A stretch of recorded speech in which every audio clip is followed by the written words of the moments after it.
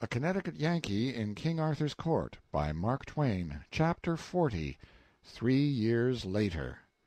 When I broke the back of knight-errantry that time, I no longer felt obliged to work in secret. So the very next day I exposed my hidden schools, my mines, and my vast system of clandestine factories and workshops to an astonished world.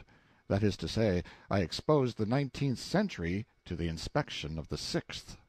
Well, it is always a good plan to follow up an advantage promptly. The knights were temporarily down, but if I would keep them so, I must just simply paralyze them. Nothing short of that would answer. You see, I was bluffing that last time in the field. It would be natural for them to work around to that conclusion if I gave them a chance, so I must not give them time, and I didn't. I renewed my challenge, engraved it on brass, posted it up where any priest could read it to them, and also kept it standing in the advertising columns of the paper. I not only renewed it, but added to its proportions. I said, named the day, and I would take 50 assistants and stand up against the massed chivalry of the whole earth and destroy it. I was not bluffing this time. I meant what I said. I could do what I promised. There wasn't any way to misunderstand the language of that challenge.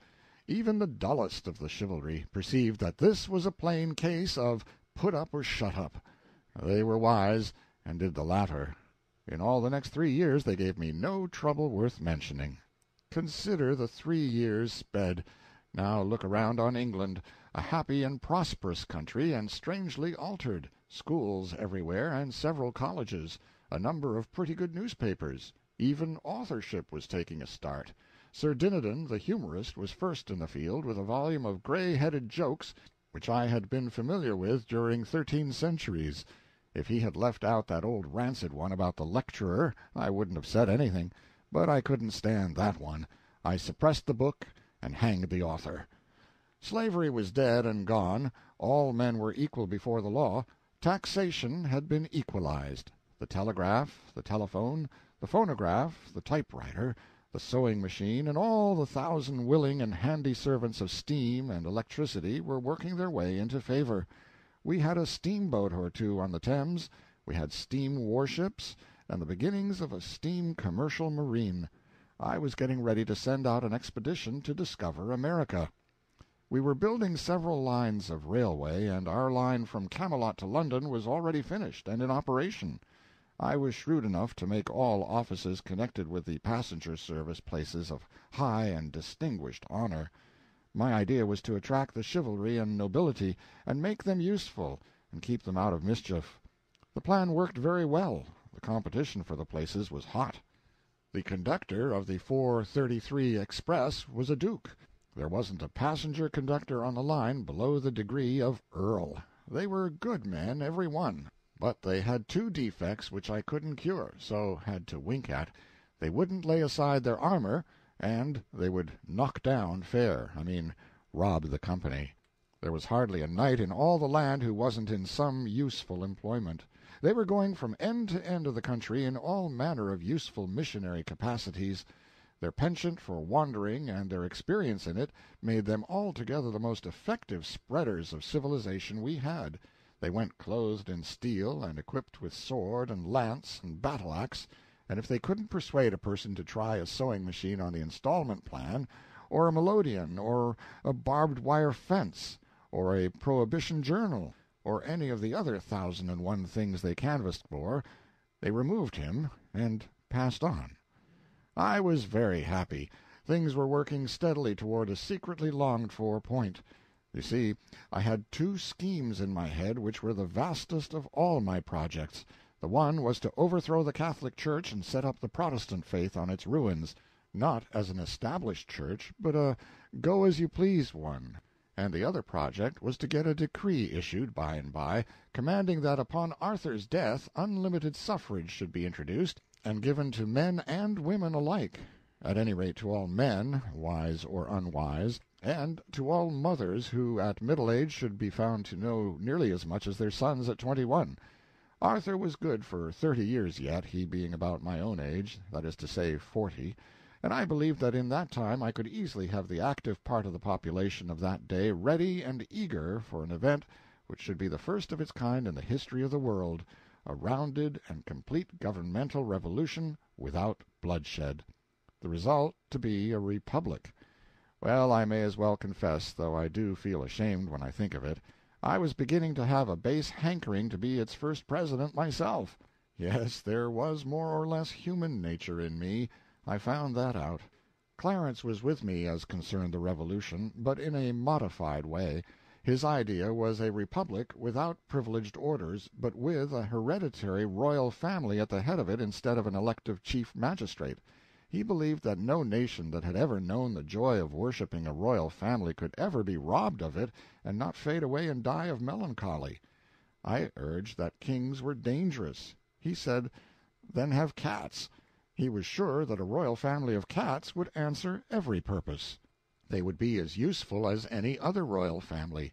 They would know as much. They would have the same virtues and the same treacheries, the same disposition to get up shindies with other royal cats.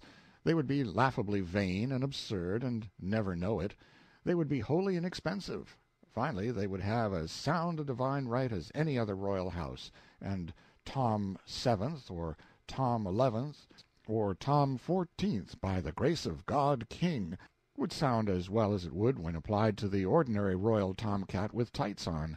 And as a rule, said he, in his neat modern English, the character of these cats would be considerably above the character of the average king, and this would be an immense moral advantage to the nation, for the reason that a nation always models its morals after its monarchs.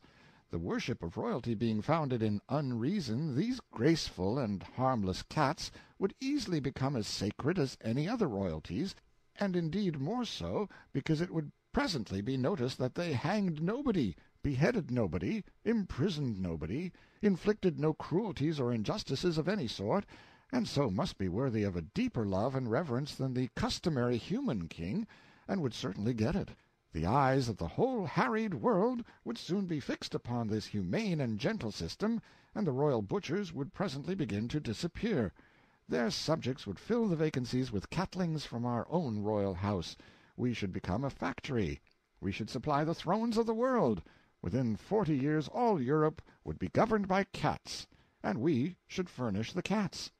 The reign of universal peace would begin then, to end no more forever. Meow! Wow! Hang him, I supposed he was in earnest, and was beginning to be persuaded by him, until he exploded that cat-howl and startled me almost out of my clothes. But he never could be in earnest. He didn't know what it was. He had pictured a distinct and perfectly rational and feasible improvement upon constitutional monarchy, but he was too feather-headed to know it, or care anything about it either. I was going to give him a scolding, but Sandy came flying in at that moment, wild with terror, and so choked with sobs that for a minute she could not get her voice. I ran and took her in my arms, and lavished caresses upon her, and said beseechingly, "Speak, darling, speak! What is it?" Her head fell limp upon my bosom, and she gasped, almost inaudibly, "Hello, Central!" "Quick!" I shouted to Clarence. "Telephone the King's homeopath to come." In 2 minutes I was kneeling by the child's crib, and Sandy was dispatching servants here, there, and everywhere, all over the palace.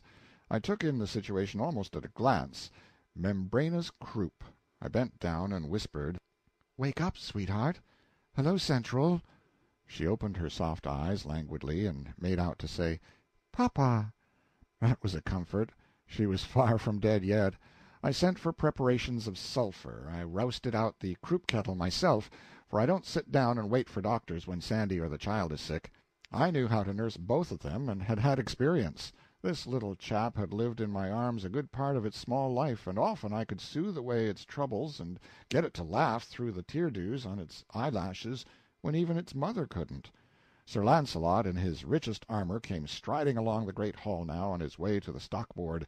He was president of the stock-board, and occupied the Siege Perilous, which he had bought of Sir Galahad, for the stock-board consisted of the Knights of the Round Table, and they used the Round Table for business purposes now. Seats at it were worth, well, you would never believe the figure, so it is no use to state it. Sir Launcelot was a bear, and he had put up a corner in one of the new lines, and was just getting ready to squeeze the shorts to-day. But what of that? He was the same old Launcelot, and when he glanced in as he was passing the door and found out that his pet was sick, that was enough for him. Bulls and bears might fight it out their own way, for all him. He would come right in here and stand by little Hello Central for all he was worth, and that was what he did. He shied his helmet into the corner, and in half a minute he had a new wick in the alcohol lamp and was firing up the croup kettle. By this time Sandy had built a blanket canopy over the crib, and everything was ready. Sir Launcelot got up steam. He and I loaded up the kettle with unslaked lime and carbolic acid, with a touch of lactic acid added thereto, then filled the thing up with water and inserted the steam-pout under the canopy. Everything was ship-shape now, and we sat down on either side of the crib to stand our watch. Sandy was so grateful and so comforted that she charged a couple of churchwardens with willow bark and sumac tobacco for us, and told us to smoke as much as we pleased. It couldn't get under the canopy, and she was used to smoke, being the first lady in the land who had ever seen a cloud blown. Well, there couldn't be a more contented or comfortable sight than Sir Launcelot in his noble armor, sitting in gracious serenity at the end of a yard of snowy churchwarden. He was a beautiful man, a lovely man, and was just intended to make a wife and children happy. But of course Guinevere— However, it's no use to cry over what's done and can't be helped. Well, he stood watch and watch with me, right straight through for 3 days and nights, till the child was out of danger. Then he took her up in his great arms and kissed her, with his plumes falling about her golden head, then laid her softly in Sandy's lap again, and took his stately way down the vast hall between the ranks of admiring men-at-arms and menials, and so disappeared. And no instinct warned me that I should never look upon him again in this world. Lord, what a world of heartbreak it is! The doctors said we must take the child away if we would coax her back to health and strength again, and she must have sea air. So we took a man-of-war and a suite of 260 persons and went cruising about, and after a fortnight of this we stepped ashore on the French coast, and the doctors thought it would be a good idea to make something of a stay there. The little king of that region offered us his hospitalities, and we were glad to accept. If we had had as many conveniences as he lacked, we should have been plenty comfortable enough.